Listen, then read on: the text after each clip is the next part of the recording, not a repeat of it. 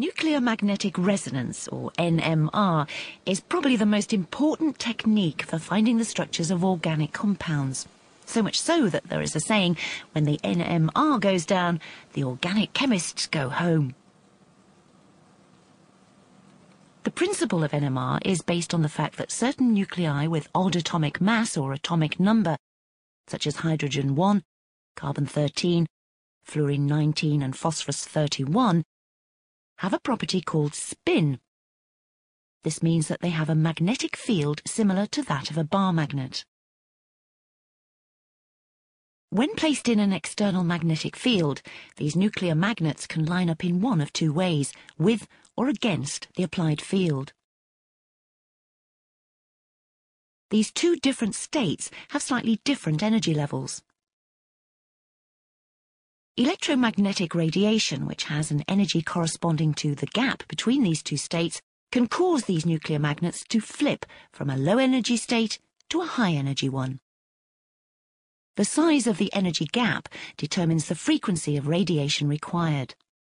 Each element has its own particular frequency, but they all lie within the radio part of the spectrum.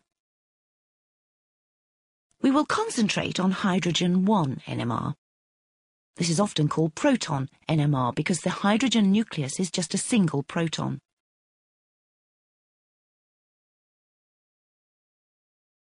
As they drop back from higher to lower energy states, the nuclei of hydrogen atoms in different positions in the molecule give out energy at slightly different frequencies, and this can tell us a lot about the structure of the molecule.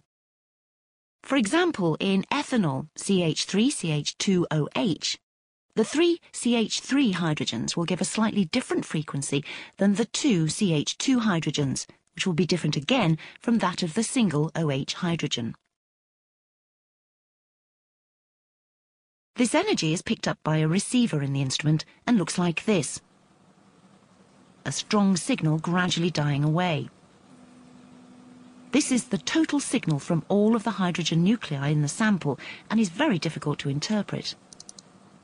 However, a mathematical technique called a Fourier Transformation can be used to separate out the signals from hydrogen atoms that are in different molecular environments and present them as a spectrum that can be interpreted by chemists. This is a typical NMR instrument. The magnet is a superconducting one and is housed inside the cylindrical metal casing. It is cooled to 4 Kelvin in a jacket of liquid helium, which in turn sits in a jacket of liquid nitrogen at 77 Kelvin. The magnet uses a current of 50 amperes, which, once started, flows continuously as the coils have zero resistance at 4 Kelvin. The sample sits in the centre of the cylinder inside this probe, which contains the coils that send and receive the radio frequency signals. The electronics which generate and interpret the radio signals are housed in the boxes to the left. Samples are placed in the machine and removed from it by the auto changer, which takes the samples in turn from the carousel. The instrument is controlled from this workstation. This bare probe shows the radio coils and where the sample sits.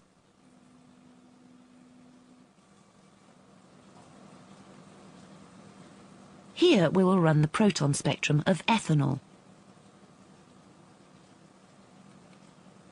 A small amount is taken and dissolved in deuterated trichloromethane. This solvent is trichloromethane, in which all the hydrogen atoms have been replaced by deuterium. This is so that the signals from hydrogen atoms in the solvent will not be mixed up with those in the sample. A little tetramethylsilane, TMS, is often added as a reference. Each molecule of this has 12 hydrogen atoms all in exactly the same environment. The signal from these is taken to be the zero of the spectrum and has the value of 0 parts per million. Inside the instrument, the sample sits on a cushion of gaseous nitrogen. This plastic spinner has vanes that turn in the flow of nitrogen and spin the sample. The spinner is placed on the tube in such a position that the sample tube will be in the centre of the magnetic field when it is in the instrument. Together, these ensure that the sample experiences a uniform magnetic field.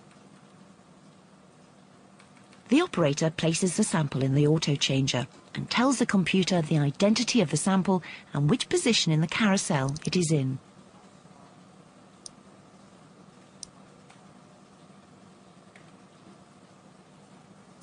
The auto-changer selects the correct sample and places it in the instrument. The sample is lowered gently into the probe on a cushion of nitrogen so that it sits in the centre of the magnetic field and the radio coils.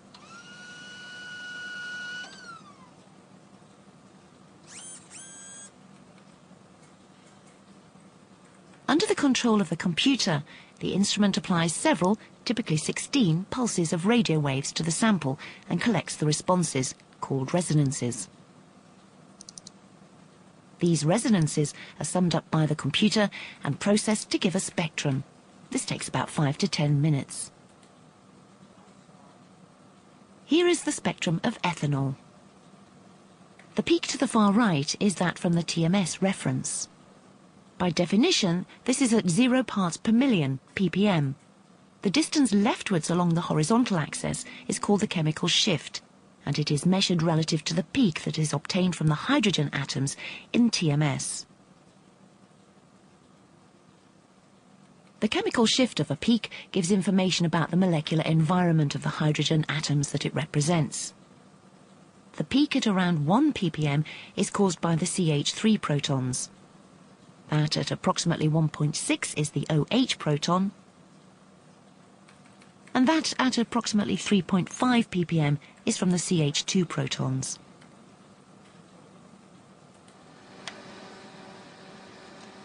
The area under each peak is proportional to the number of each type of proton. This is calculated by the computer and represented by the step height of this integration trace. A closer look at the spectrum shows that the peaks are in fact split into groups of peaks called multiplets with particular patterns. This is called spin-spin splitting. It is due to the influence of the magnetic field of adjacent protons.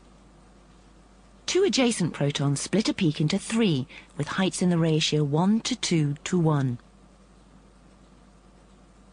And 3 adjacent protons produce 4 peaks with height ratios 1 to 3 to 3 to 1. This is sometimes called the n+1 rule. Interpreting proton NMR spectra can thus provide a great deal of information about molecular structures. The same instrument can be used for NMR of other magnetic nuclei. A useful one for organic chemists is carbon-13 NMR. All that has to be changed is the frequency of the radio signals.